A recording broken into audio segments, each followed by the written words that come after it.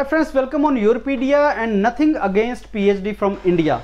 I am not against PhD from India. I have myself done a PhD from IIT Delhi and wonderful institutes. But if you see the statistics, I mean, we should do comparative analysis. If you do statistics, if you consider the industrial statistics about the job placements of PhDs when they come from the campuses, I think more than 80% PhDs when they come from the premium institutes in India, either they get into teaching jobs in government and private sector, or they go for postdoctorate fellowship. Correct me if I'm wrong. You can comment on my video, but that is a fact.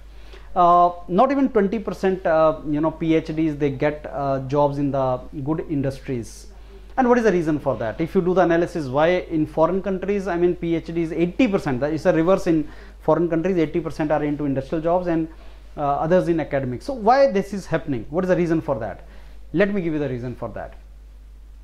The reason for that is when you join PhD program in Indian universities, you do not work on the project which your professor is having from industry.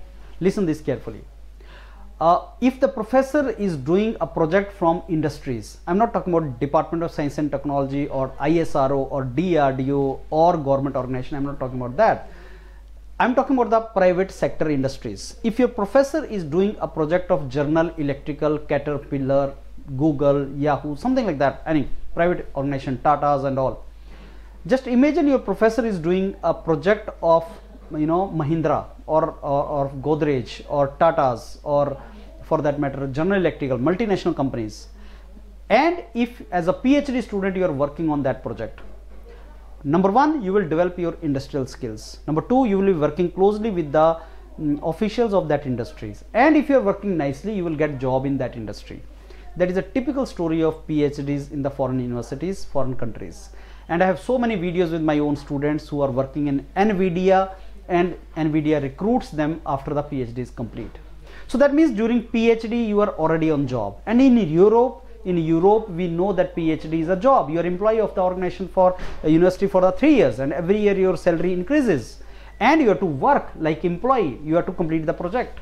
Now that particular thing is missing in India. So either professors are not doing any consultancy projects, and if they are doing, 80-90% of the projects are funded by government organization. So let us say your professor is doing a wonderful project of ISRO and you are working on that project. ISRO is not going to recruit you, because the process of recruitment of ISRO is through competitive exam. You know that in India.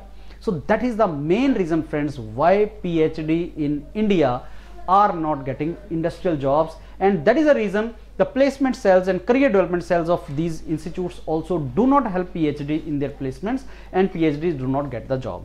Till we do not change this thing, and for making this change, what is to be done? Industry academia interaction is to increase. Professors are to get more projects from industry. They are to do more projects from industry. Industry is to give them funding. And at the end, if the funding is there, they can give good salary to PhDs also. Why 30-35,000 rupees only? Why not 70,000? Why not 1 lakh rupee? Because you are getting work done from a PhD, and PhD is MTech or capable BTech guy. He can be recruited as employee also, and industry will also get its work done, and professor will complete the project. That entire ecosystem is to change. Nothing against anybody, as I told you, not against my colleagues, my friends who are professors in IITs, not against industries, but we should be very, very realistic what is happening. Maybe this video help you to understand why PhD in India do not get industrial jobs. Thank you.